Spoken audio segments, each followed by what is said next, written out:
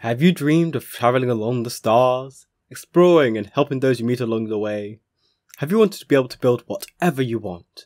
Well, the game you're looking for is LEGO Worlds.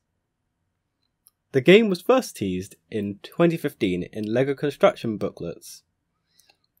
It was finally released in the spring of 2017, initially for the PS4, Switch, PC and Xbox One. LEGO Worlds is a sandbox adventure game where the entire game is entirely made of LEGO, unlike most games prior.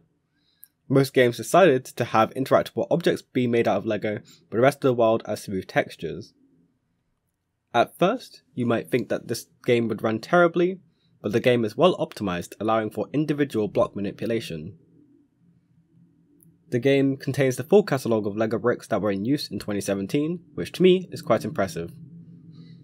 The game itself was created to coast on the hype of Minecraft and mix it with the gameplay of more traditional LEGO games.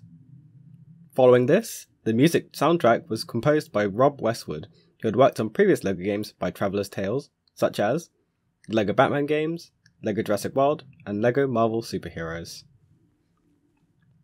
But unlike these titles, all the music is ambient background themes instead of action music. However, Rob absolutely smashes it out of the park with the soundtrack, really leading into all of the weird biomes and worlds you can find. Talking of biomes, there are 27 base biomes that vary from underwater to in the skies, and 3 DLC biomes that you can buy, these being the Classic Space/Moon, Monster Town from the Monster DLC, and the free Winter Wonderland pack released in 2017. Content-wise, the game starts you off by dropping you on a world, and starts off the tutorial, making you find your first tools and how to use them. In the game, you'll use these tools to help characters and get golden bricks that help you progress. The tasks themselves are small, and can sometimes be a bit finicky. Just on one very simple task it took me 5 minutes because of a single brick that was in the way. But in a couple of hours, you can get enough gold bricks to start unlocking differently sized worlds and customization. The game provides you with a lot of creativity, and it aims for you to explore as well. With the Discovery tool, you can find decorations and vehicles that you can use to bring your creations to life. The Block tool allows you to manipulate on a block by block basis, having access to the entire block collection. However, the blocks are unlocked by finding little creatures who have new blocks for you. The Copy tool allows you to copy and paste any builds you make, speeding up the process, and also allowing you to share online. The Paint tool does what it says on the tin.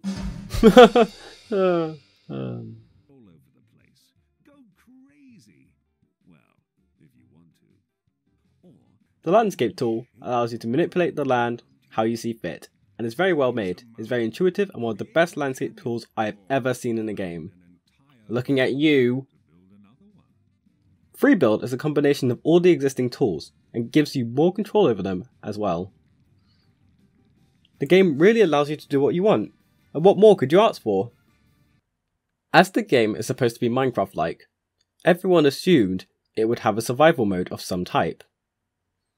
During the E3 of 2017, there was announced a teaser trailer for a new DLC-only game mode, Survivor, which hyped up fans.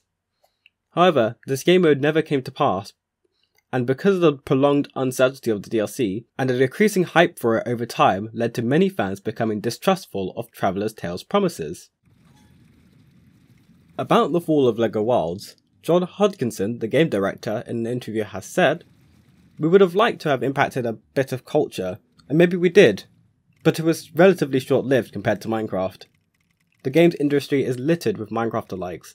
They've done quite well, but then disappeared. And you know, I don't feel bad that LEGO Worlds is one of those. I do think it sits alone in TT's library because when you see that box on the shelf, you know it's a creative experience. That's pure LEGO bricks. It's kind of a love letter to the LEGO brick." Another factor that added to it not performing well is the fact that in 2017 the Bedrock update for Minecraft occurred, bringing cross-platform play to several devices and spiking the amount of sales for Minecraft that year. Another issue is that the development team wanted to purely play on LEGO's IPs, not commercial ones. As in a wide interview, Chris Rose states, For now, we've taken the approach that LEGO Dimensions is the mashup. We'd like Worlds to sit in its own little bubble for now, and be free of those IP approaches. We're trying to focus it heavily on LEGO themes, city, creator, minifigs for characters, and we found that working quite well. We don't want to overdo it. It's nice to have a game that isn't tied to many other franchises. However, in a lot of reviews I've noticed on the Steam page, that fans did want a few of these older IPs such as LEGO Batman, who after the movie became his own entity. The lack of diversity from popular IPs may have led to this downfall of the game. From the beginning of the game's lifespan, they gave up brick builds you could download every so often. These were sometimes themed to seasons or holidays, and on occasion, they were themed towards recent LEGO promotions like LEGO Ninjago. This kept fans into the game for 2 years, but eventually, on the 8th of July 2019, the final post was made showing the final brick builds that were to be set in the game. After 2 years of several quality of life updates and hundreds of brick builds, the fire that was LEGO Worlds was extinguished. It's unfortunate that such a promising game was left by the wayside, as it had so much going for it. Personally, I love LEGO Worlds and would love to see another project made similar to it. We have gotten LEGO Builder's Journey and LEGO Bricktales, which are beautifully rendered, and if they ever made a LEGO Worlds 2, using this lighting engine would be astronomical. One of my big criticisms was that you couldn't make vehicles in the game, and a lot of other fans felt this way too. However, as I'm writing the script, I found LEGO was working on a new game, LEGO 2K Drive, which is a vehicle building game. It is more aligned with older LEGO games, as it still has non-LEGO assets, but the customization is amazing, and I can't wait for it to come out in 2023. What do you think of LEGO Worlds? Have you played it? Or do you want to try it out? That'll be the end of today's video. Feel free to subscribe and join the Discord server below.